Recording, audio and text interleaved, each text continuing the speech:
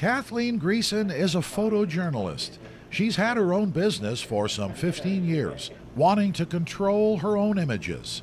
Kathleen takes a lot of pictures, especially of the natural world, specifically birds. Lots of birds.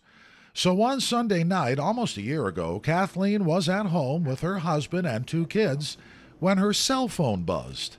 My neighbors are some pretty serious birders, and they always tell me when there's something interesting in town. And so they sent me a text late on a Sunday night and said there's a snowy owl in Chattanooga, and I thought they were kidding. But the next morning we went out, and sure enough we found it sitting on a rooftop in Chattanooga. Kathleen said she couldn't believe it.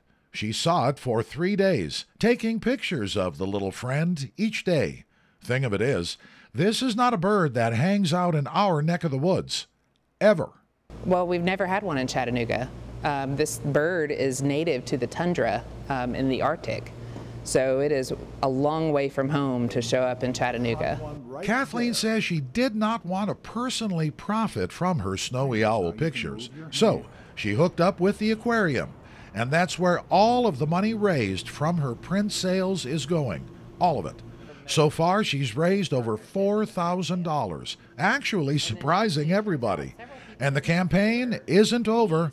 There's no expiration date, my friends. Not currently. I guess at some point people will stop buying snowy owl prints, but when that day comes, I guess I'll take the gallery down and move on. But until then, I'm just going to keep it going.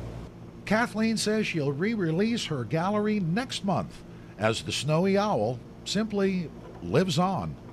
Head to her website, KathleenGreason.com. Dave Staley, News 12 Now.